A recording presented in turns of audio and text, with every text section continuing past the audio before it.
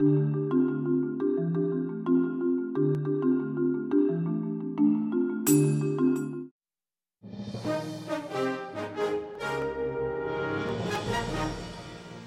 tonight, overhauling the nation's schools. A report today says most states will apply for their share of federal stimulus money tied to education reform. The NewsHour's special correspondent for education, John Merrow, offers some historical context on the latest reform efforts. There you go. It's done. The stimulus bill the president signed in February included a new $4.35 billion fund for public schools. This is one of the largest investments in education reform in American history. And rather than divvying it up and handing it out, we are letting states and school districts compete for it. This is where the money will be handed out at the U.S. Department of Education. It sets the rules for what it's calling the race to the top. Arne Duncan is the new Secretary of Education. Really what I'm trying to do, can we make the Department of Education not the driver of compliance, not the driver of bureaucracy, but the engine of innovation? The race is a one-of-a-kind competition among states for the best plan to overhaul schools. Short of cash on their own, states are lining up for a shot at the money. Katie Haycock is a school reform advocate for the Education Trust. Even the states that arguably don't have much of a track record of improvement, there are groups of people, educators, business people, foundation people, and others coming together to say, how can we qualify for these dollars? To qualify, states must promise to raise standards, track student performance and tie that to teacher pay, turn around the lowest performing schools, mainly by opening charters, and more. The race to the top is very different from previous federal efforts to improve K-12 education. In fact, for most of our history, the federal government left public education alone. That changed in 1957. The trigger was a Russian rocket. Today, a new moon is in the sky. Sputnik, the first satellite, threatened the nation's security. America needed more scientists and engineers to catch up to the Soviets. President Eisenhower responded by pouring money into education. There was a national uproar about the failures of our schools. Historian Diane Ravitch was an assistant secretary of education under the first President Bush. A lot of very bright kids got pulled in aside by their teachers and their principals and told, you are going to take physics and you will study a foreign language. Federal involvement grew from there, but by 1964, the cause had changed. First, it was civil rights, then poverty. For so long as man has lived on this earth, poverty has been his curse.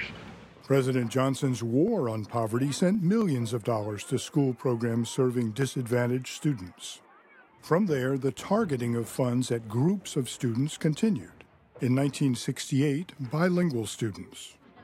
In 1975, students with disabilities. And to administer these programs, in 1980, President Carter and the Congress created the U.S. Department of Education. But while the federal profile had increased, states and localities still paid over 90% of the costs of running schools. That kept Washington at a distance. Then, in 1983, during the Reagan administration, came a commission report called A Nation at Risk. You found that our educational system is in the grip of a crisis caused by low standards, lack of purpose, ineffective use of resources, and a failure to challenge students to push performance to the boundaries of individual ability, and that is to strive for excellence.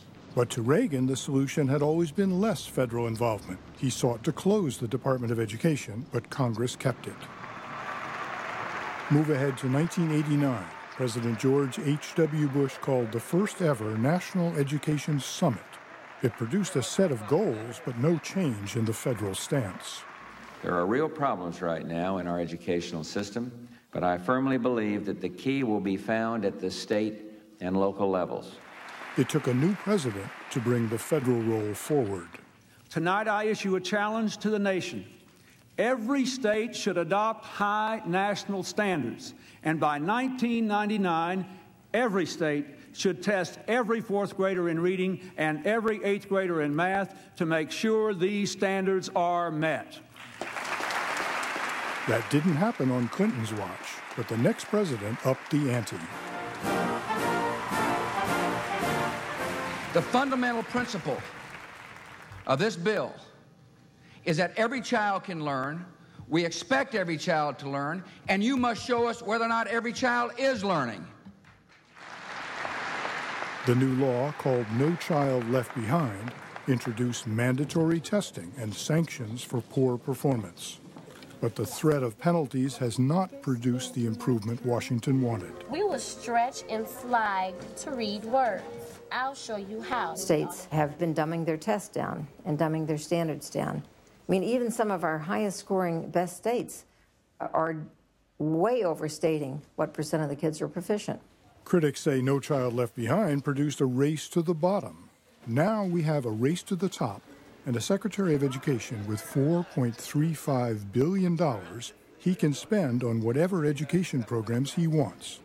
That's more discretionary money than all his predecessors combined. I want to take to scale what is really working and take those package of things together to say if we do all these things, we can get dramatically better. If we have the best and brightest teachers where we need them, if we have great principals, if we're working with great nonprofits, if we have common high standards and great assessments and then great data systems behind that, if we do these things well, we can make a huge difference in our students' lives. But like tougher standards and more tests, most of these ideas have been tried before.